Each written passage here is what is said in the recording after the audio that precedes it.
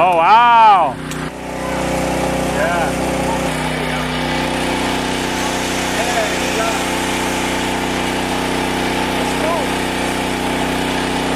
Can you fight the fire now?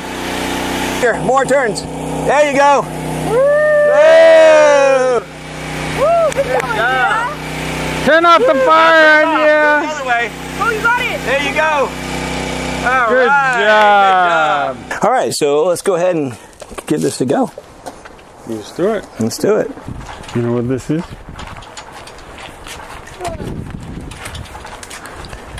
It's a pump to fight the fire. So typically we're probably going to have it stored in here, correct? Right. So if you get obviously a warning on your phone or some kind of a heads up, you think, okay, fire's going on here. We might have to get an evacuation notice. Might as well get ready to wet down the property. The odds of you staying and fighting is probably not the greatest one. But to take that extra hour or two or whatnot to go ahead and squirt everything down and then go while everybody's getting ready, that's kind of a good deal too. Now, if you have somebody, a neighbor is going to hang, having this there, you never know with the situation. So when you hear that, you'll have it stored in here, and you'll go ahead and grab the hoses that we have out front, and then the fire pump. Yep. Cool.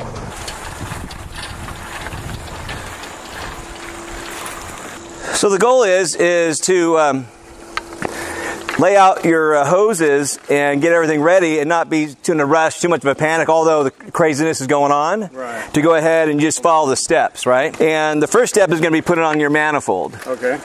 And this is going to allow you to fight the fire in the front yard and the backyard. Okay. And see how I have the tee up a little notch? Yeah. On an angle? You're going to get this tight and then kind of go down with it so you know it's really good. Okay. And just a little nudge like that is in great shape. And then this is your valve that you can turn on both hoses or one hose at a time. Okay. Right now they'll both be open, but we'll go ahead and close one. Okay, so now we're going to go ahead and get the suction line going. So what we do here with the suction line is we want to make sure this goes in the deep end. So you take suction line, put it in, bring it on down. Now, it's never going to fill up the hose, but you just want to kind of bring it to the spot. You just put it in here and just get it as tight as you can get it with your hands. And now we're going to go ahead and we can prime the pump. With water hose? Yeah, with the water hose. So with the water hose, you go ahead and prime the pump. And you can kind of hear it, but if a lot of chaos is going on, that's all you need to do. Got it. Then you got to make sure you put your cap back on. So a lot of these things you're just going to kind of have, and you'll watch the video and you'll kind of say, okay, I'm going to do it this way and that way. There's not a scenario where you really have to follow the particular order, but this is typically a good way to go. So now we're going to go ahead and lay out the fire hose. Okay. So on these hoses, when you roll them up, once we use them, I'll show you how you roll them up. Okay. But this is kind of how they go together. You just double it up and then you start on the end and just kind of roll it up. Okay. But when you do that and you take that extra time doing so, you really take the benefit of rolling it out really easy, So when I roll out the hose, that's all you really need to do. And then you can go ahead and connect your hose. Now everything has gaskets, so everything just needs to be a good tight, good twist where you can see where it connected the gasket and you gave it a little something. Okay. You don't need to totally wrench it on. As long as it connects, you won't even have a leak, it'll be working great. So now on the other end, we want to go ahead and put a nozzle on. So now this is on, and you can see on here where it says open to the left, close to the right. So you have it closed, but then you just kind of crack it just a hair, just so a little air can come out when you fire it up, is what I recommend. So now we have the suction line in, we have our return line with the fire hose. Now we're going to fire it up. Okay. So when you're going to start this motor, it's been sitting, and it allows you to go ahead and use the choke. Okay. Because it hasn't been started in a couple days or quite some time. And then when you fire it up, it's going to have like a generator sound noise to it. So make sure we're all ready for that. Yeah, we're good. Okay, good. So you always check to make sure you have gas in it. So I just put gas inside there, the bottle that I showed you. Okay. So there's gas inside. Oil's in there. So what we're going to do is we're always going to turn it on. See right here? That's always going to be your first step, is just to turn it on. Okay. Then when you turn it on there, you're going to come over here and you're going to make sure your gas is on. So this is off. The gas is going to go on. Got it. Right? And this is your choke, and we're going to open the choke. Got it. And then on the throttle, this is the other one, very important. See up here, you really got to kind of bend down and see, is we have the throttle here. And we're going to put that right in the center. Okay. So now you're good to go to fire it up. So now we kind of set up, the gas is on, choke's on, the throttle's in the center, we have gas in it, we know we have oil in it. So now you're bringing it out because there's a fire warning and you want to drench your property, or you're just out here testing it. giving it a go and make sure everything runs well and the hoses are all good and everything. So now I'm going to turn it on. It's going to fire up. It's going to get loud, okay? So then I'm going to come over here. Once it's on, this hose is going to prime up. And it's going to kind of spread out and kind of take its space. And so when I go ahead, I'm just going to grab the hose and then we're going to squirt it right here into the pool. And that way we don't get everything drenched with chlorine water and in the house and all that. So that's the direction we're going to go. So now we have everything set up.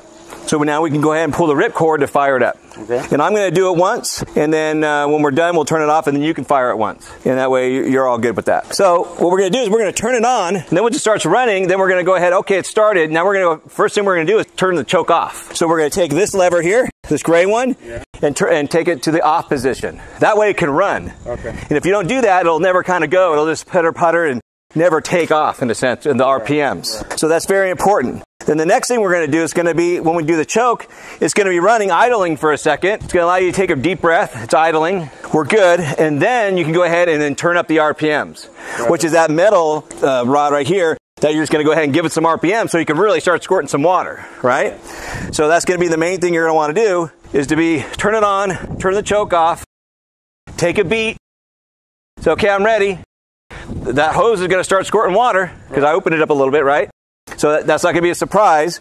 And then now we're going to go ahead and fire it up and turn it on.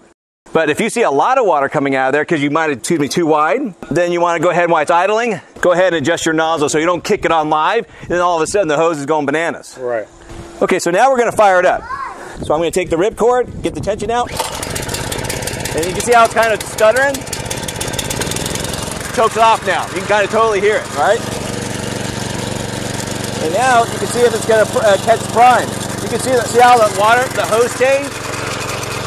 That's good, that's okay. So see how the hose changed now? It's still idling. We haven't changed the RPMs or done anything weird, right? So now we're going to go ahead and you're going to say, okay, no big leaks. I took a beat. I feel confident now. Now I'm going to go ahead and turn up the RPMs and handle my show and wet things down, right? So I'm going to turn up the RPM. And now we've done that, we're going to come over here and you can feel this hose, a little something to it. Oh, wow. And why don't you come over here and feel it? So I'm going to turn this off. You grab that and turn it to the left. Yep. You can turn it all the way wide, go all the way wide. Keep turning that, yeah. You can do that. If someone's coming right at you, you turn that thing wide, right? Yeah. And then you go ahead, okay, boom. So in emergency, you open that wide. You thought the amber's coming towards you, I like it. Okay. And now, go ahead and walk over here. Feel the hose? Yeah. Yeah. So now you got plenty of room to walk over there and handle your backyard. And as you can go ahead and go up to the bushes up there, go ahead and change that nozzle. There you go.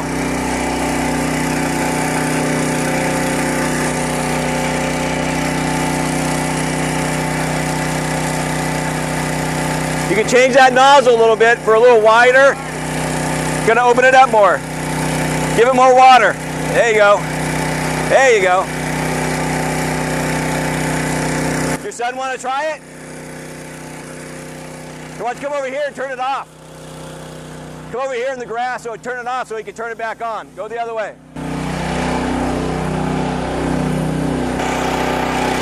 Turn it to the left. Huh? To the left. Left. There you go. It's cool. Can you fight the fire now? That'll get up to your roof. Yeah, easy. Yeah, that'll easily get up to your roof. You want to try it too? Okay, come here. Come here. Turn the handle this way. Turn it. Turn it. Yep, bigger. More turns. There you go. Woo! Woo! Good going, job. Turn off the fire, The yeah. other way. Oh, you got it. There you go. All Good right. job. Good job. Want to try it one more time? Before I turn it No, I'm good. All right. Thank you. This is awesome. Now what we're going to do,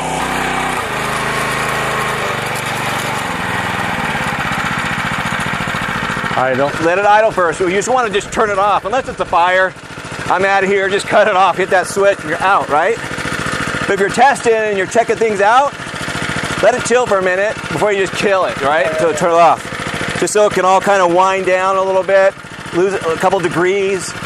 The oil can kind of do its thing. Yeah. So it's just smart to do that. Now, we don't see any leaks, right? Nope. Right, so that's the goal, what we want to achieve. Now, if it's dripping a little bit, it's not the end of the world. But when you're testing it, and you see a leak over here on this particular valve, then we take it apart when we're done, put some new plumbing tape on, and just notice that spot. So I'm going to go ahead and turn it off, and I'm going to have you start it once. Okay. Okay? And now it's already fired up. So we don't need the choke. So we don't need the choke. That's absolutely correct. Hello. How's it going? Good, good. I'm Michael. Nice to meet you, Saturday. Yeah, Saturday, pleasure. All right. So what we want to do is you turn that on. The choke's off. The gas is still on, right? Yeah. So the idea is go ahead and pull the cord. Yep. And you're good. Yeah. Go ahead and turn it up, the RPMs. Yep. Now turn it back down to idle. All right. Go a little slower next time. Now turn that gas off. Okay, now we turn the gas off. Now we're just going to walk away. Let it burn? Let it burn out, because that's going to clear out the carburetor, the jets, Right. and all that. That way when you put it away, it's good to go. It's dry. Hopefully we're going to test it every year or so, or 6 months, or in the summertime, heck, you can pull it out and the kids can play. Yeah. You know, I mean, you can use the thing, right? Obviously this is hot. This is no joke here. It burned the kids like that. Yep. So obviously playing with it is also parental guidance, you know, but definitely fun to play with. And it's made to be used, made to pump water. It wants to be used. So don't be afraid to, again, play with it in the summertime or whatever you want to do. Perfect. Okay, so now that's going to peter out. It takes about 3 minutes. Then it just goes right? And gets out of gas. This is great. So far you kind of got it and confident, more confident. Not that you weren't, but now that you've done it, there is no question, right? No, it's easy. Yeah. Now, when we have that 150 foot, that goes right here, and we just kind of roll it out. Yeah. Then you take the next hose, you go over here, roll it out again. Right? So you're going to roll out 3. Right. Roll out, grab it where it stops, and then take the next one, roll it out, and then connect it, and then go to the next one. Right? So you'll do that, 3 times. You're going to connect that hose, so you're in the driveway, handling your business in the front. Right. So your son can do the front, you can do the back, or whatever. Or if you're the only guy here, then you just do the valve. Yeah. Right?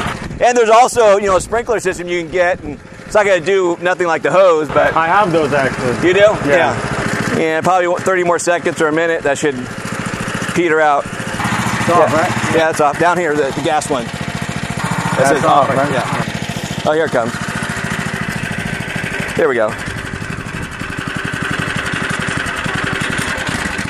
Perfect. Now, we're in good shape. Turn that off. Perfect. And now we can go ahead, open it up and take it away. When you're done with this, completely done, we'll disconnect this and then we'll flush it out with the hose. Okay. And get this chlorine and acid water out of the pump. Now, taking off the fire nozzle allows you to make sure the gaskets inside are stay well. Okay. And that's the whole idea, is getting the pressure off. Put them in a little baggie, maybe a little Vaseline or something on them. No, but the point of all that is you wait 2 years and all of a sudden the darn thing's cracked. It's like, oh man, why didn't I take a look at that? You know what I mean? Yeah. So now I'm going to disconnect the suction line. Now I put this on nice, strong, hand tight, right? Right. So it didn't leak. As long as you close that gasket, you're in good shape. Then we'll go ahead and get this out. Now likewise on here, you notice how we had a little angle, tighten it up just a smidge, right? Same thing here. You can kind of go this way and then it kind of loosens it up. Okay. As you probably configure, right? Just kind of helps you. Give me 1 second. And then you have that gasket here that I also have some wrap that I put over the top, right? Just so it doesn't fall out or whatnot either. So typically I have that wrap. Remember that wrap I have? Yeah. It's kind of cool. Or just throw a baggie over the top. When you store it, then it's never going to go anywhere. You're never going to go, where the heck that go? Let's go ahead and undo that drain plug on top. Yes, sir. So you see the drain plug in the very front? Go ahead and look in the front on the very bottom. So that's the drain plug we want to undo. Oh, this? Yes, sir. So there's 2 of them. There's the one on top, and then when you're going to flush it out, it'd be the one on the bottom. Got it. There you go. Yeah. And then you can go ahead and then you flush it out. Watch your shoes. So we're flushing it out here. You go on the front. And that's good. Perfect. All right. All right, good job. So now we're going to roll up this hose so you can roll it out nice and sweet, you know, you just kind of go. So you saw I did a little 50-50 here. And sometimes you might need somebody to help you if you get to struggle with it. But you just start a nice tight deal. So 2 people is always easier, that you keep it tight and right here where I roll it up. Okay. A single deal kind of makes it more challenging. But if you have somebody giving you a hand, you can get a nice roll going on. Any questions you're having, or you're feeling like, I got this? I got this, man. This is cool. All right, and then typically take it once this cools down, because it's pretty hot right now. You can kind of wipe it off and take the spots off it. Comes right off if you kind of stay on top of that from squirting around, you know? Yeah. Because that's just the chlorine in the water and salt. Oil's fine, but when you're going to come out, have a level deal, and you check the oil over here. The manuals are in there, so you can take a peek at that. This has a 2-year warranty, so any problems in 2 years, it doesn't fire up. You say, hey, Michael, things not happy, and then we'll just get you a brand new one. That's what I paid for already to protect the pump for you. Perfect. Everything else, I think you got it cleared out. Thanks, man. You're welcome. I appreciate it. Appreciate you. Yeah, great. Share the knowledge with your neighbors, Great huh? service. Thank you. Cool, cool. Anything else, guys? Good shape, huh? Good. Thanks, man. I appreciate you. Thank you very much. I'll definitely let all my friends know in the neighborhood. Please, please, and I'll go ahead and give them the same service. Yeah, thank you.